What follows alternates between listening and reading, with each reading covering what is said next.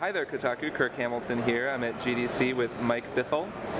Thomas was a lone creator, and we're looking at his new game, Volume, which is a cool-looking kind of stealth game that takes some notes from Metal Gear. And so, Mike, why don't you talk us through this game and show us a little bit of it? Okay. So as you say, it's an old school kind of stealth game. I've been working on it for about a year now with some awesome folk. It's kind of a modern day retelling of Robin Hood, kind of cyberpunky Robin Hood, hopefully. But yeah, I'm just going to go into I'll start with like quite a big map actually, just so you can get a good feel for it. So there's no killing in the game. You can't sneak up behind people and snap their neck.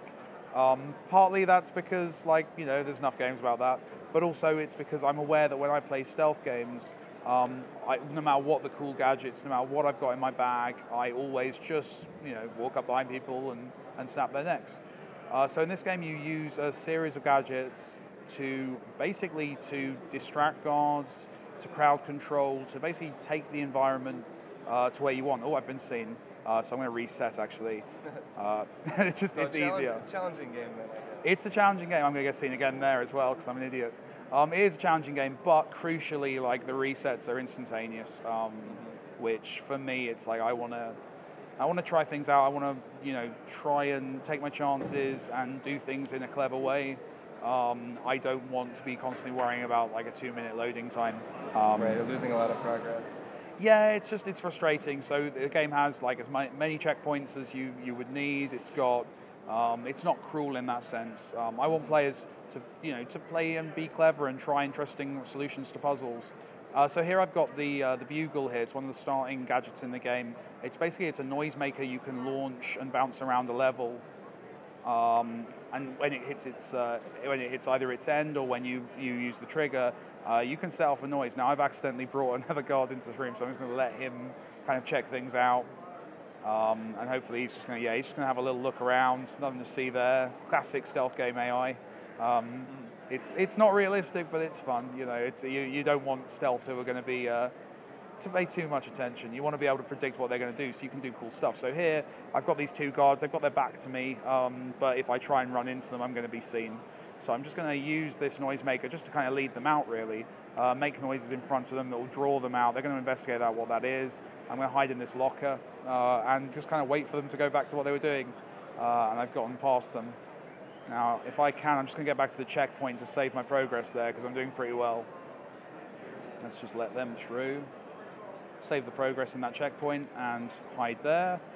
And then I've just got one more gem. You have to collect all the currency in the level. You've got an AI helper who's helping you to kind of simulate these real-world locations, but he has a limited number of assets, so he's using a really rubbish old gem graphic that he has knocking around to represent anything of value. So here I'm stealing these objects. These might be cool equipment or whatever in the real world, but actually in our game they're floating old school gems. It's just kind of a fun thing that the AI kind of does by being a bit stupid, which is part of what the AI is in this game. So I've completed the level there. I'll just put something up a little bit more interesting and more purple. Not enough purple in the universe. So I'm gonna leave the bugle there. Here we have a dude patrolling back and forth with a gem in the middle. I'm gonna pick up the oud here. The oud is a sticky noisemaker, so it's not dissimilar to the bugle from before. But you can basically stick it up to a wall and then make a noise. Oh, he's seen me around that corner. Let me just... I like that you called it the oud. That's it's a beautiful instrument, actually. It's played on a number of records that I really like. Oh, cool. So the whole game is lots of little nods to the medieval kind of setting. Yeah. It's really interesting. Again, just writing this and kind of researching Robin Hood and realizing just how many places the Robin Hood legends kind of lend themselves to. I'm just going to make a noise there to distract him. Oh, that didn't work. I'm going to leave him for a little while. But the oud, basically is a noisemaker that delays. Realizing just how much of the legends actually lent themselves to the game I wanted to make. So, for example, in the old stories, Robin Hood constantly used bugles and noisemakers to not only distract his enemies. I died there. Not only to distract his enemies, but also then to actually call in his allies. So he was always known to carry a bugle with him and various instruments and ouds. There was always that element Minstrels were a big part of the old Robin Hood Legends. But here I've got the Folly. Now the Folly is a tripwire. It's a stunning tripwire. It's not just, its effect is not impressive. It just stuns the player. So as the character there. So as I put it down, he's going to go back to his patrol, and he'll walk into it and be stunned, and you can move past him safely. Again, nothing that kills, because he's going to wake up very quickly and he's not happy.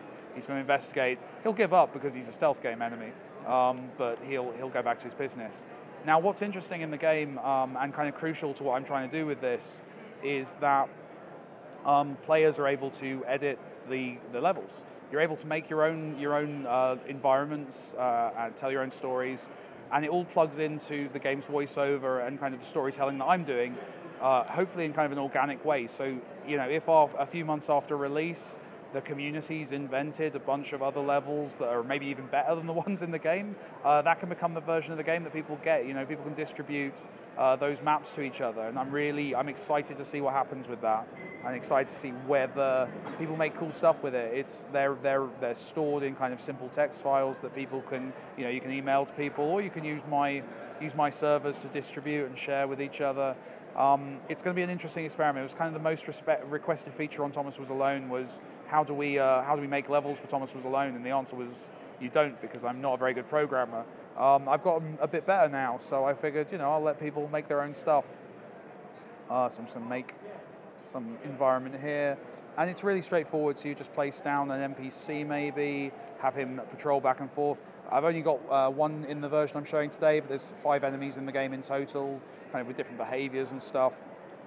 And it's as simple as that. You put down stuff, and it just kind of works. They go on their patrols as you set them out, and you then go and steal from them. So yeah, hopefully, we'll see, but hopefully it's going to be cool. It's going well so far. It looks neat. I like this trend toward sort of transparency and stealth game design. Like how you guys are showing more, like Mark of the Ninja, what they were doing. Yeah. See everything, so it gives you a kind of empowering.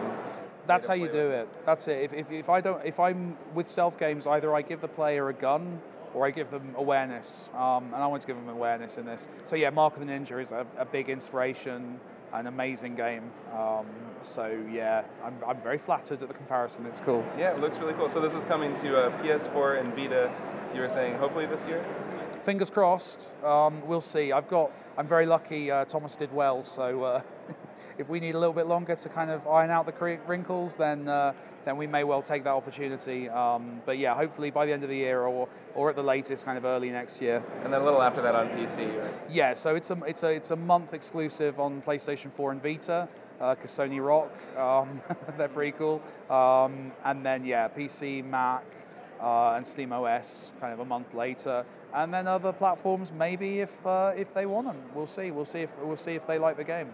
Cool. Well, it looks really cool. So that's Volume here from GDC with Mike Bithell. Thanks a lot, Mike. No problem. Thanks. This is a fighter jet, but this thing is your fighter jet. This is Luftrausers. It's an arcade-style shooter where you fly around shooting other planes until either you get blown up or you beat the final boss.